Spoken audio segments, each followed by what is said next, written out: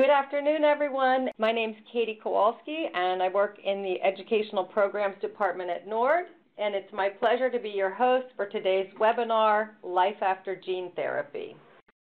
Today you'll have the opportunity to hear from people who have firsthand experience with gene therapy. They've generously agreed to share their personal journeys and to tell you about their experiences leading up to, during, and after gene therapy. Today's event is part of NORD's cost-free series of educational webinars for patients and caregivers. This is the final webinar in a 5-part series on gene therapy. I've thoroughly enjoyed this series, and in particular, NORD has enjoyed collaborating with the American Society for Gene and Cell Therapy to provide the series. ASGCT's mission is to advance knowledge, awareness, and education leading to the discovery and application of gene and cell therapies to alleviate human disease. We would also like to say a special thanks to the webinar sponsors at Bluebird Bio, Avero Bio, Sarepta Therapeutics, and Amicus Therapeutics. For any of you who are not familiar with NORD, we're an independent organization dedicated to improving the lives of people with rare diseases. We do this through education, research, advocacy, and patient services. To learn more about NORD's programs, services, and resources, visit our website at rarediseases.org. You can also follow NORD on Instagram, Facebook, and Twitter. And now I would like to introduce our speakers. Nicole Almeida is the proud mother of Matea Diego, who was diagnosed with spinal muscular atrophy type 1 when she was 5 months pregnant. She arranged for Mateo to be accepted into a Phase 1 clinical trial at Nationwide Children's Hospital in Columbus, Ohio. When Mateo was just 27 days old, he became the youngest child at that time to receive gene therapy for SMA. Mateo is now a normal, active 4-year-old. He just started preschool, and he's able to run through the halls of his school because of gene therapy. Charles Huff was diagnosed with sickle cell disease at the age of 2.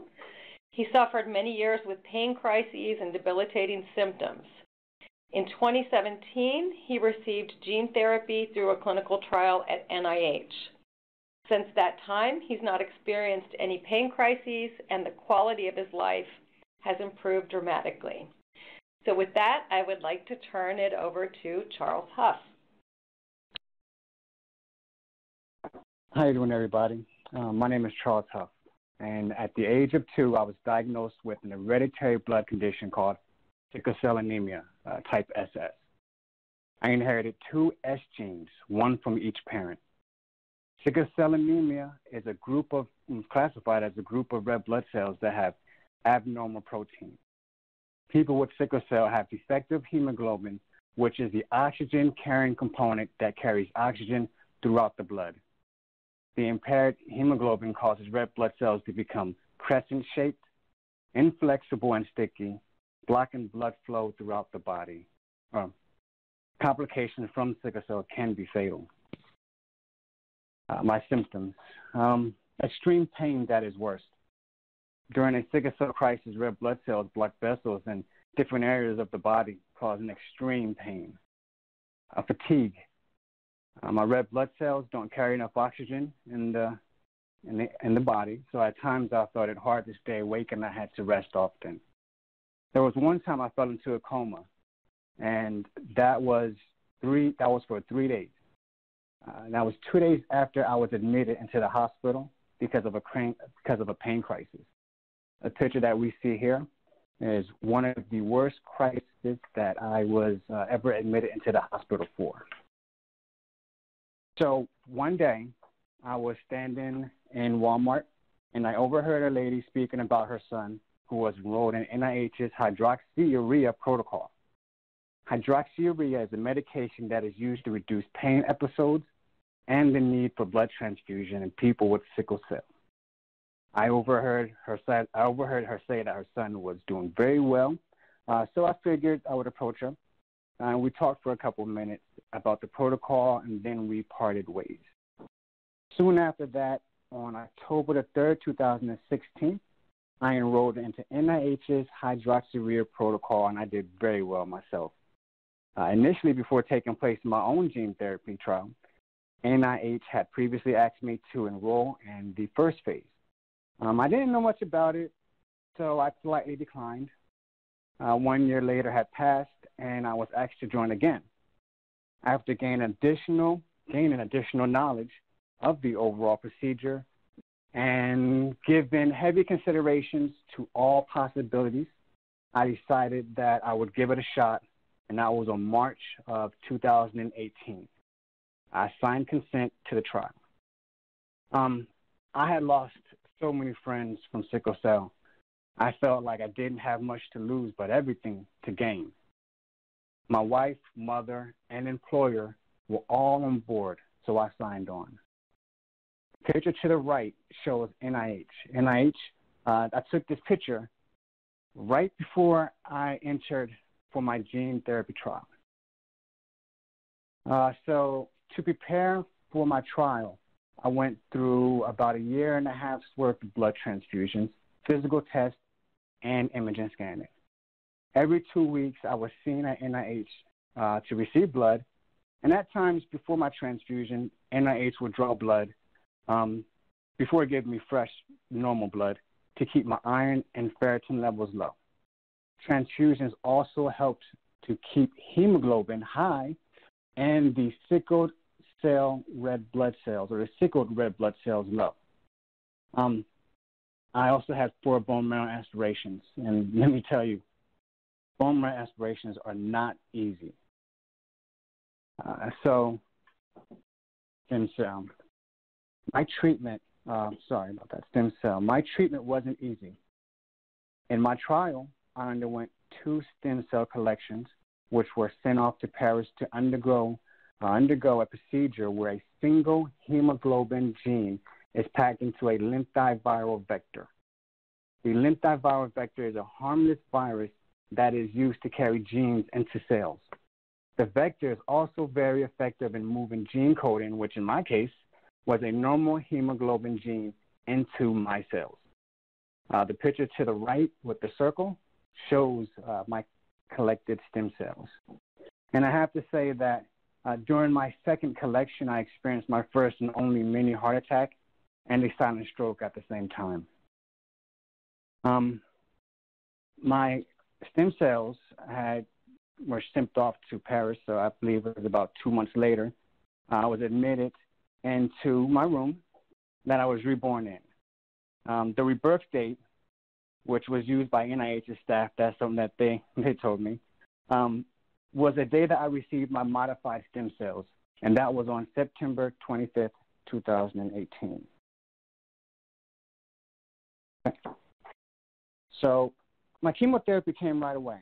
I believe that I was admitted for about 1 week before I received my first out of 3 bags of chemotherapy called busulfan. Chemo is needed to reduce the number of white blood cells so that they would not attack or fight my new stem cells that was given to me. Along with the chemo, I took various medications to prevent infection from forming. After I was given my last bag of chemo, that's when the experiences of the side effects started to happen. I became very neutropenic, which is very low concentration, which is a very low concentration of neutrophils in the body, and my skin darkened. I lost my hair on my head. I formed rashes that spread throughout the entire body, and I lost several kilograms in weight. I suffered from lesions on my tongue and down throughout my throat. One time I coughed up a little blood, so NIH decided to give me platelets. In the picture to the far right, it shows platelets hanging in the clear bag. It's the yellow substance. At this time, also, the chemo had hit me very hard, so I'm sorry I don't have many pictures of this stage. Recovery. So recovery to me was the hardest part of the whole trial. Now that the chemo had done its part and I received my new stem cells, all I had to do was get better. But honestly, I felt as I was just so tired. I slept. I would get up every once in a while to shower, maybe eat, but the chemo had me so weak that I didn't stay up much at all. One day, I remember breaking down because how different the entire process made me feel. I looked in the mirror, and I didn't notice myself because of my darkening skin and the loss of hair, and that hurt. I broke down pretty much during that time. So I was inpatient for about 27 days before I was considered non-neutropenic, where I could possibly fight off the slightest infection. And my levels were above 500. It was graduation day, and I was ready to leave. But I wasn't out of the woods yet. I was still under heavy restriction, and now I had to take all of my medications by mouth. For the next 30 or 40 nights, I didn't sleep well. And one afternoon, against NIH's recommendations, I decided to eat a hearty dinner. That stopped the flow of my entire GI system for 30 days. So not being able to pass food caused me to vomit up everything I had recently eaten. Also, recovering from, process, or in this process here, I recovered from hyperpigmentation, and that was very hard. So hyperpigmentation was caused from the chemo. It caused my skin to become very dry, brittle, and itch very badly. So everything I had tried to soothe or stop the itching failed, and that lasted for about 3.5, 4 months, I would say. So 5 months out now from my reborn date. This is my 10-year Facebook challenge. But I can say at this point in time, my symptoms have pretty much went away, and I felt better than ever. So in June 2018, my wife and I took a trip to Panama City, Florida, and I had recently returned from a vacation in our home country, the Philippines. I spent about 15 days in the Philippines without any complications. We decided to swim in a tourist cave, a popular tourist cave, and the water there was very, very cold. I jumped straight in. I also jumped from a 25-foot high waterfall. I drove a scooter 2 hours straight through the scenic parts of her island without any hospitals around. And I didn't have one worry at all. That's something I would never have done if I had sickle cell. I could have never jumped straight into cold water without needing an emergency room afterwards. I mean, that's unheard of. Can't do it. So what I'm saying is that I truly feel grateful to have had the chance to enroll in the gene therapy trial. I feel like I have a new chance at life, a chance to live a healthy, full life without any complications or suffering I went through when I suffered from complications from sickle cell. Becoming sickle cell free was a dream of mine, and it was a dream that I wanted for a long time. So not only did I play a direct part in a therapy that could one day save thousands and millions of lives, but I was also cured myself. And if I could do it all over again, considering everything I went through and everything I just said, I would. And I'm very grateful to have been given an opportunity from NIH. Thank you. So now I would like to turn it over to Nicole Almeida. Hi, thank you, Charles. Hi, everyone. My name's Nicole Almeida, and I'm a mother of a four-year-old Mateo Almeida. Mateo was diagnosed in utero with SMA type 1. SMA is a disease that affects the motor nerve cells in the spinal cord, taking away the ability to walk, eat, or breathe. It's the #1 genetic cause of death for infants. Our story begins with my husband, Derwin, and I, who were both born and raised in Miami, Florida. We went to the same middle school, same high school, but we never met until we ended up working together years later. We were married in November of 2011. We traveled. We really, truly enjoyed ourselves and our marriage, and we weren't in any rush to have children. In 2012, Derwin's sister gets pregnant with her first child. Her OBGYN tests her for SMA, and she ends up finding out that she's a carrier. Her doctor tells her that she should inform her siblings about the results because there was a high probability that they were also carriers, considering that SMA is a genetic disorder. After 3 years of marriage, we finally decided it was time to expand our family. So I went in for my annual routine checkup with my OBGYN. I told her we were ready for a baby and that I wanted to have the genetic testing done. I couldn't remember the exact name of the genetic condition that my sister-in-law was a carrier of, but I asked to be tested for any genetic conditions that affected the muscles. She informed me that our insurance would not cover the cost of the test, and it was going to be approximately $2,500. At that point, she tested me for Fragile X, cystic fibrosis, and SMA. It's funny because that night, I actually went home that night after my appointment, and I spoke to my husband because the insurance wasn't going to cover it, and it was pretty expensive for the testing. So we figured, we would get pregnant, and it might take us months. It might even take us, years to get pregnant. So I went home, I spoke to him about it, and we both agreed that we wanted to go forward with the genetic testing. I scheduled my appointment about 4 weeks out, and by the time of my appointment, I was actually pregnant. So they did the testing, and the results came back on December 12th, which happens to be my husband's birthday. I found out I was a carrier. So they went ahead and they tested my husband after that, and when we found out he was a carrier, they referred us over to a high-risk doctor who had us do an amnio when I was around 4 months pregnant. On March 3rd, 2015, we received the call from the doctor's office. They wanted us to go in. They wanted to see us in person. I knew right away it was bad. If it would have been good news, they would have just given it to us over the phone, but they wanted to see us both. So my husband picked me up from work. We drove over together. The doctor confirmed that Mateo had 0 copies of SMN1 and 2 copies of SMN2. She basically told us there was no cure, there was no treatment. She had no information for us. She had never had a patient who gave birth to a child with SMA. And the only patients that she knew that were carriers and did test positive for a child with SMA terminated their pregnancy.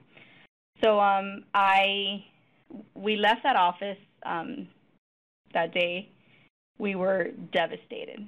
We didn't plan for this. Nobody plans for this. But we made it home. And it's crazy, but the next 4 months were quite a blur. I think I ended up just keeping busy, and I dug into research in order to kind of cope with my feelings. I felt like I needed to just keep moving. Through my research, I found Cure SMA. They gave my information to several moms who had children with SMA and moms who were very active in the community. These moms immediately contacted me and gave me all the information they could. One of the moms actually gave me information about 2 clinical trials that were open at the time. One trial in particular caught my attention, which happened to be the gene therapy trial. It was a one-time treatment given through an IV infusion. At that time, there was no information on this trial, so the only thing she was able to send me was the research on the animal studies. I read through all the research. I tried to understand as much as I could. We were new to this world, and I still was trying to grasp what SMA even was. So I read everything, and then I was still unsure. We didn't know what we were going to do. We obviously were grateful that there was something available, but there wasn't information. And so she sends me several videos, and one of the videos that she sends me happens to be these pigs that were affected with SMA, and they were dragging their feet. In the follow-up video, it shows the pigs that were treated were now walking without any difficulty. that was the moment that I felt like there was hope. There might not be a cure, but there was something out there that would help my son and that would give him a longer life span than what the doctors predicted, which was a year old. So I immediately contacted the clinical coordinator at Nationwide Children's Hospital, and they told us that Dr. Jerry Mendel would call us back. So when Dr. Mendel called us back, I tried asking several questions. Obviously, the most important question was, does it work? Does it work? Like, what can you tell us? How are the kids reacting to the treatment? But at that point, Dr. Mendel really couldn't give us much information and was very secretive. He basically just told us that, it looks good, but that was it. I continued to contact the clinical coordinator probably on a weekly basis. I would email her, I would call her just to kind of, follow up and see if there was any more information they could give me. But they basically just told me, we have to wait until he's born. We have to then test him again and see if he would qualify. So on July 10th, 2 weeks before my due date, I went into labor. I called the coordinator while I was in labor and was told to call back when the baby was actually born. 2 weeks later, we received the confirmation that Mateo did have SMA, and we were ready to travel to Columbus, Ohio. We packed up our bags and filled up our SUV with everything we could possibly need to stay in Ohio for about a month. We arrived at the Ronald McDonald House where we were at for a full month, and then they performed several tests on Mateo, and again they had to confirm the antibodies, they had to confirm the diagnosis before they moved forward with anything. On August 5th, Mateo was finally admitted to the hospital, and on August 6th, he was treated with gene therapy. He was 27 days old and the youngest baby at that time. It was, the day of gene therapy was incredible.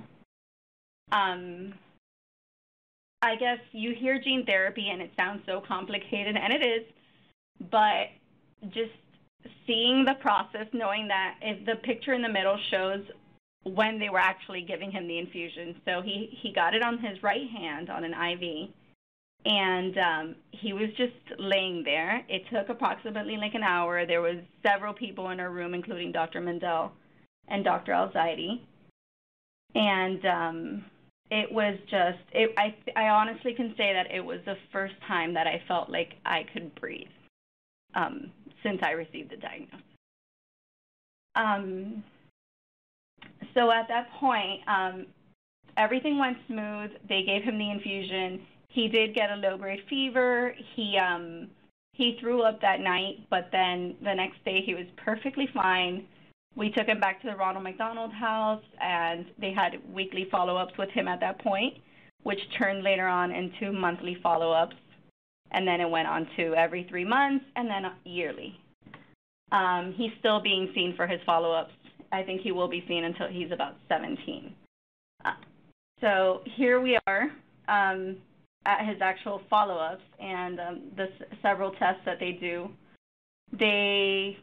When we do go for the follow-ups, now we're going once a year. Matt gets blood work done. They check his heart. They check the muscle functions. And, at this point where the actual follow-ups are fun for us, and they're great because he's progressed so well. I'm going to go ahead and switch over. So these are Mateo's doctors, Dr. Mendel and Dr. Alzaidi, and obviously he was a lot smaller. On the picture all the way to the right, that's our most recent picture. It's incredible to see how far we've come, and I honestly don't know where we would be without these doctors. Milestones. So at first, we really didn't notice much because he was only 27 days old. So there wasn't much he could do except cry, sleep, eat. As he got older, we started noticing that he started meeting all his milestones. He rolled around like a normal baby. He could sit up. He could sit up assisted, then he could sit up unassisted. He had no issues with his feeding. His lungs were strong. We didn't have to use any equipment. We never did physical therapy. He was really developing like a normal child. I think the milestone that really blew us away, and maybe I don't want to say one that we weren't expecting, but one that we didn't know if it would happen, and we were okay if it didn't, was walking. We were sitting down on the couch, and he was standing in front of us holding onto the couch. And my husband and I were talking, we had the TV on, and all of a sudden he let go and he started walking. And I think we were in so much shock that we kind of just stayed quiet for, a full minute, and then we just broke down and cried. It was exciting. It was exciting to see that he beat the odds and that this treatment was obviously working and he was doing so well. His birthdays are a big deal. As you can see, we celebrate, we go all out, we celebrate them. He picks a theme every year, and we celebrate each and every birthday. They told us he would only make it to his first birthday. We've already celebrated 4 birthdays, and I'm already planning next year's birthday. He's adventurous. He loves Disney World, Disneyland. We've been to several places. We've actually we traveled to Europe with him. He's been on approximately 50-something flights because we had to travel so much with the trial, and he loves it. These are just pictures of our adventures. And then I want to go ahead and I want to show you, it's a short video of one of Mateo's milestones and Mateo doing something that's incredible for a child with SMA. Doodle, ready? There you go, good job, good job. Yeah! Just to see the strength that he had, that he was able to hold up, was incredible. These moments for us are still huge. We don't take any of it for granted. And he continues to progress each and every day. We see something new every day. It truly is incredible. As far as the future, Mateo is now 4 years old, going on 13. He's very bright, he's funny, he's outgoing, he's social, he's loving, yet he's very strong-willed and he's determined. He just started preschool in August, and he loves school, he loves his teachers, and he loves his classmates. What the future holds for him. As parents, we just want him to be happy and to live a life with purpose. He's wanted to be an astronaut since he was 4 years old, and I can't wait to see him fulfill his dream of sitting on the moon and taking his parents to Mars with him. We don't know where we'll be in the next 10 to 20 years, but I know that Mateo will be okay and that the future of SMA has never looked brighter. Thank you. Oh, great. Thank you, Nicole and Charles, for those personal and really inspiring presentations. You've had extraordinary experiences. Not many people have a rebirth date. Not many people fight all the way through a pregnancy to get a treatment and then transport their infant across the country while jumping through all kinds of hoops in order to get that treatment. So we appreciate you sharing all of this with our audience. So we've been collecting questions from participants during the registration and during the live webinar, and we're going to move to a Q&A session. We'll try to answer as many questions as possible, but we may not get to all of them. If we don't get to your question, you can email us at education@rarediseases.org, and we will try to follow up with you. Please bear in mind that at NORD we're not clinicians, and Charles and Nicole aren't clinicians, and so we can't really answer questions about your specific medical condition. We want to be as helpful as possible, but would recommend you speak with your doctor or other health professionals for those inquiries.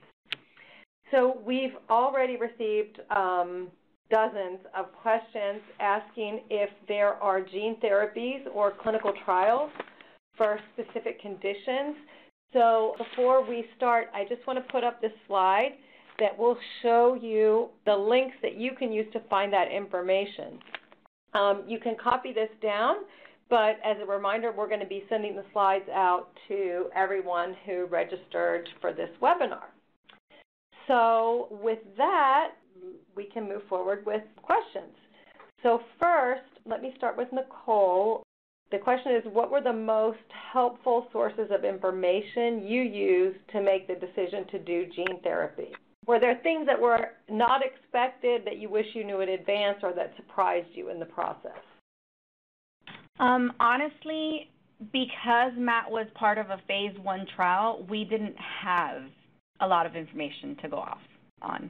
So I think it was the fact that it was a one-time treatment that really persuaded us into picking the gene therapy over the other treatment that was available. And just like the animal studies, I read all the research. I saw plenty of videos on the animal studies, but I didn't have a lot to go off on. Now there are available sources, being that the drug is actually available. So they have their own website. All the information is there, and there's a lot of families that are on gene therapy now that you can talk to. I think right now the families are a great source. So just talking to, I think, any of the parents is the best way to get information on gene therapy. Actually, that's really helpful, and that's often the case that informed and experienced parents who are passionate are really great source of information. And Charles, can I ask you the same question? Were there sources of information that were most helpful to you in your decision, and were there things that you didn't expect that you wish you knew in advance? So there were no surprises during the process that I wish I had known in advance. Maybe the bone marrow aspirations. I was put in contact with 3 people who had gone through the process before me in phase 1, and I had talked to both of them, 2 people who were doing very well after the whole trial. I believe talking with my mother, my wife, of all the possibilities, I just decided to go ahead and sign up.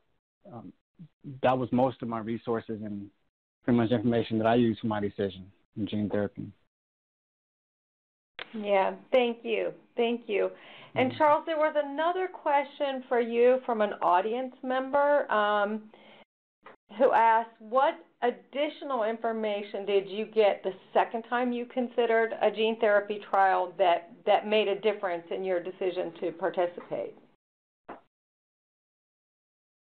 So I did a little research, and I from the first phase, there were, I guess, what kind of newer results that were out, talking to doctors and gaining the knowledge on the steps or the processes, even the vector that was used in the first phase. So that helped me decide as far as going ahead. That was new information that kind of solidified everything. So I said yes to the second time. Great. And another question, were you overall satisfied with your clinical trials experience and the care that you received and the care that your child received? So maybe we'll start with Nicole and then go to Charles for that one. Yeah, I consider ourselves very lucky that we were able to work with the team that we worked with. And Dr. Mendel and Dr. Alzadi are amazing doctors and amazing human beings. They really cared about the kids. They still are involved with the children, and they still, we still call them if we need anything, if we notice anything, if we have any questions, we know that we can still contact them. So we felt like we had a great support team at Nationwide. Even the clinical coordinators are wonderful. So we always had someone to go to. We always had, if we had any questions, if anything didn't seem right, we knew that we can contact the team there right away, and they would respond immediately. They really, truly love their job. They really are in it to basically cure these muscle disorders. And it's still an amazing experience, and we still look forward to going to Columbus, Ohio, and seeing them all once a year. Oh, that's great to hear that you had such an amazing team, and I think we told you Dr. Mendel appeared on our webinar last month, and we're very grateful to him for recommending you for this webinar. So, Charles, same thing for you. Overall, were you satisfied with your clinical trial experience and the care that you received during the trial? I still am extremely satisfied with the care I received from NIH and Bethesda. I mean, working with Dr. Shea, Dr. Tisdale, the whole sickle cell team in general, inpatient, outpatient, I don't think I could have, had a better team in my eyes. I mean, for my trial, they're great. I've been sick before and been admitted into a lot of hospitals. A lot of times doctors come in, take a look at me, maybe say 2 or 3 sentences and walk out. They probably never ever see them again. But at NIH, it was different. See, they walked me through the process. They held my hand when I broke down. Even at my hardest times, they stayed strong and professional. So I'm so grateful to have them on my side. And I can still reach out to them if I needed anything. I don't think I could have had a better team. Oh, thank you. You all are making us teary here at Nord. So another question, Charles, for you. Nicole, you mentioned that you're going back annually. Charles, how long were you at NIH? And do you still go back for checkups? And if so, with what frequency? Okay. So I first want to say that I said my rebirth date was 2018 is 2017. So I've been going to NIH possibly about 3.5, 4 years, I believe, in total. The dates kind of vary because when I had my chemo, a lot of days I wasn't awake and I forgot a lot of things. So putting the time together. But the overall protocol or trial, 17 years. So I still have, 13 years left on my trial. I go to NIH. At first it was every month, and I believe it's every 3 months. And now I'm at the stage where it's every 6 months or 6 months to a year. I think that, and then it becomes once a year, if I'm not mistaken. I need to go back and look. Yeah, and Charles, there was another question asking, so if you're traveling back and forth to NIH, do you have to pay for that, or is that paid for by the trial? How does the travel expenses work? NIH reimburses me for all travel expenses. Okay, great, thank you. Yeah. And Nicole, also, so how long were you, Nicole, at Nationwide? And you mentioned you go back annually, and is that the same thing that your travel expenses are reimbursed? Yeah, so for the first time we drove up, because he was so small, we didn't want to get on a plane with him. For the first year, it was not covered. So we actually had to pay for any travel, and we were traveling back once a month after we left. Initially, after that first month that we were there, we were traveling once a month. After the first year, the company did start covering it, and they basically, they pay for our flight, but we always stay at the Ronald McDonald House because it's convenient. It's right across the street from the hospital, and we love being there. But yeah, as of right now, everything is covered. The travel is covered. Okay, great. So now I'm going to shift gears a little bit. We hear from members of the rare community at times that their identity begins to be tied to their particular disease state and to the patient groups around that disease state. And so I'm wondering, post-gene therapy, has your connection with the SMA or sickle cell community changed, and if so, why, and in what ways? Of course. It's a tough question, and it's a tough answer. So at the beginning, And it's still difficult because these children are being treated now so young, and children who were not supposed to make it past 1, never supposed to walk, are now running. So I think we're now seeing, but since more kids are being treated, we're now dealing with a different type of but what I did want to say was when he first got treated, it was hard for me to really involve myself in the community. First of all, because we weren't supposed to disclose any information. So people were wondering how this type 1 SMA baby was rolling around. And you do feel bad not being able to tell them, like, oh, he's part of a gene therapy trial, and not only that, like, you also feel like guilty because your child, was able to participate in a trial and someone else's child either was too old or didn't make it. So it's difficult. It's difficult to be part of a community at that point, and you do feel a lot of guilt. But I do think that now as he's gotten older and since the drug has been released, I do think that it's been easier for us now to go to more events. And I actually love talking to the new parents or parents that are expecting a child. I've been in contact with several people just to talk about Mateo's experience with the gene therapy and what they can expect. So the community is changing because so many things are happening and these children are getting treated so early. I do think there is so much progress, and it's just a different type. It's a different type of SMA at this point. Great, thank you. And Charles, how about you? After gene therapy, has your connection with the sickle cell community changed, and why and in what ways?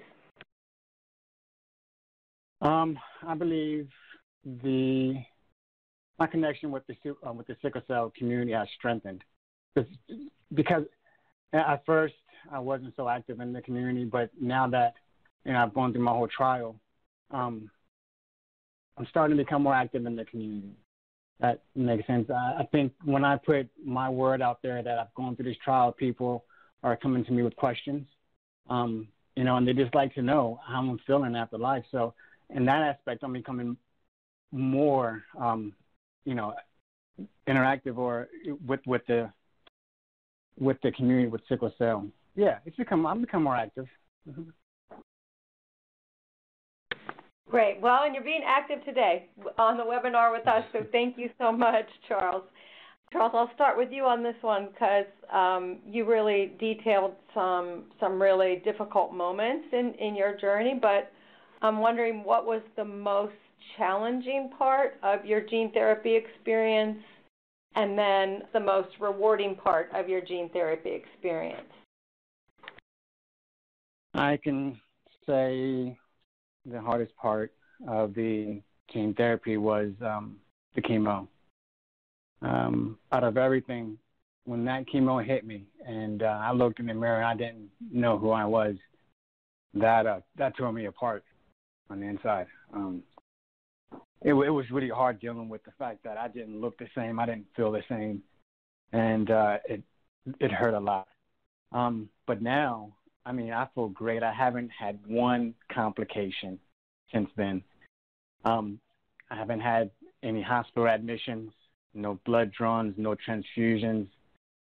I've been overseas and flown without any complications. So, yeah. No, that's incredible. No, it looked like, it's even when just showing, the skin darkening, and when we were saying when you were itching for, months on end, even a week of poison ivy is terrible, and then chemo, heart attack, stroke. But anyway, very happy to hear that you're feeling great and went from, being highly symptomatic and uncomfortable and hospitalized all the time to doing great today. So Nicole, could you address the same question? What was your the most challenging part and the most rewarding part of your gene therapy experience?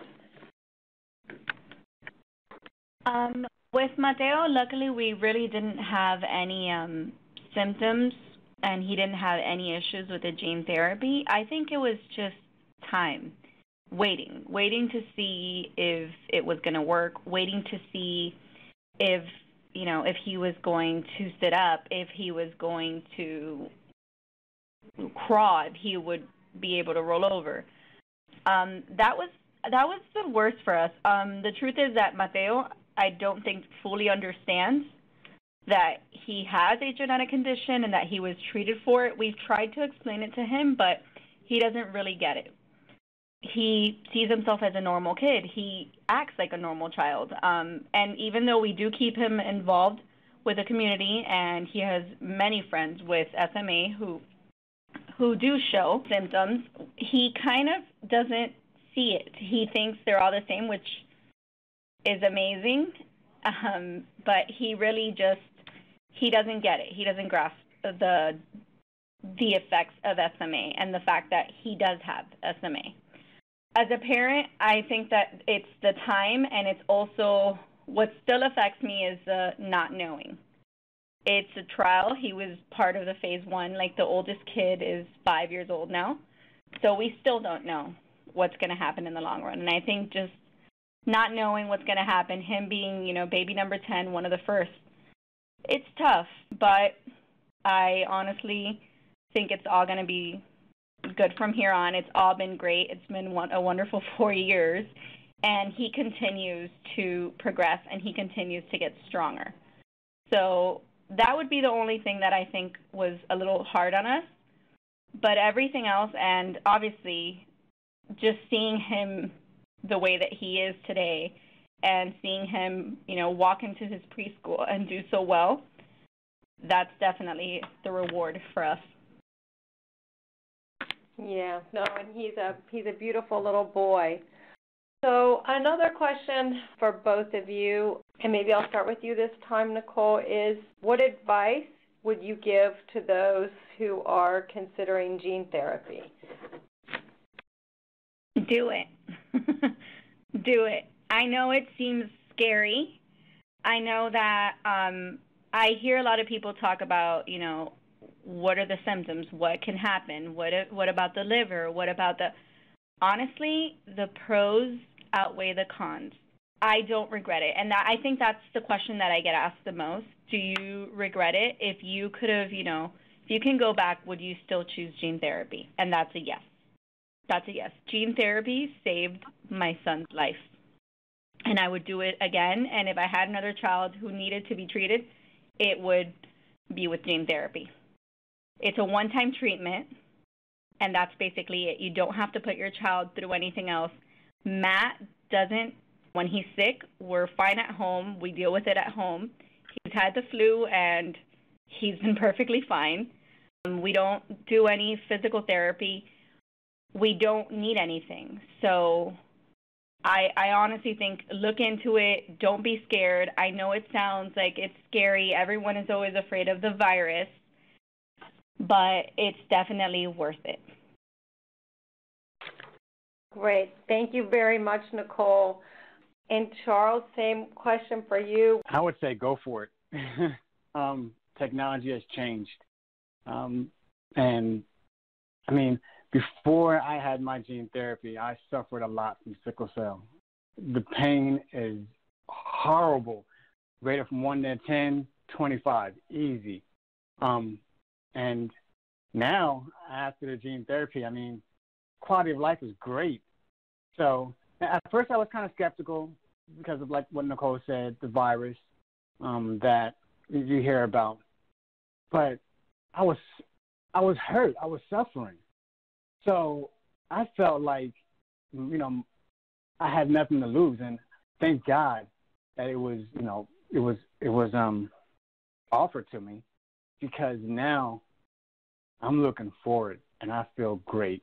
And there's no more looking back. I would definitely advise anybody, just give it a chance. Look into the research, talk to doctors, your support system. Just give it a chance. They're working wonders. Thank you.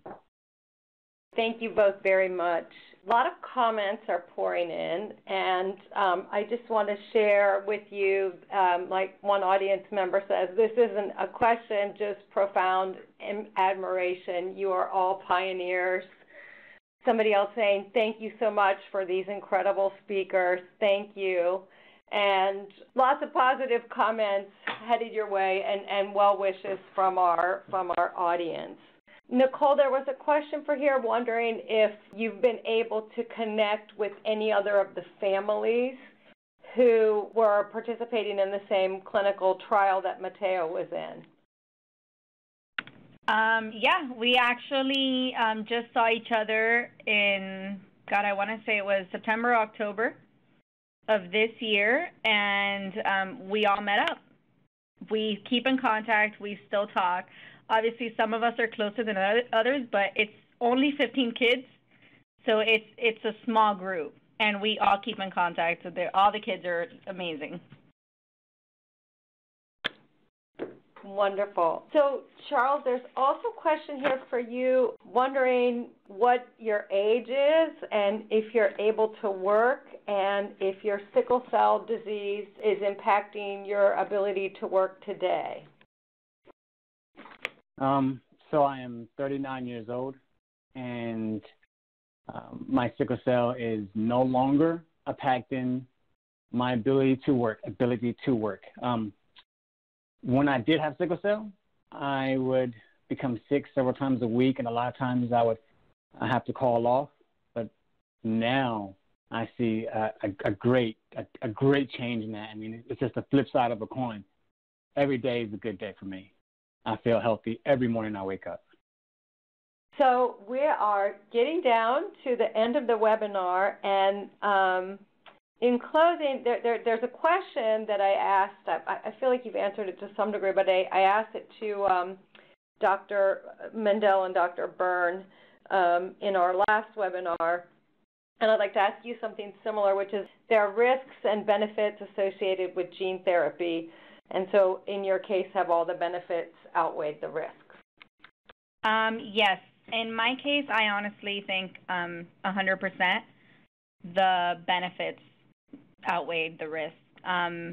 Obviously, with Mateo being the youngest child getting it at that time, I was terrified. I think so were the doctors. Dr. Mendel might have been a little scared too. But it was exciting. And because he got it so young, that's the reason he's doing so well. He, once you lose these motor functions, it's harder to get him back. But he was so small that the gene therapy basically stopped the progression. So yeah, it definitely. The thing is, we didn't have any risks at this point. Like nothing really happened. His liver was fine, and till this day, we haven't had any issues with it. So definitely outweighs the risk.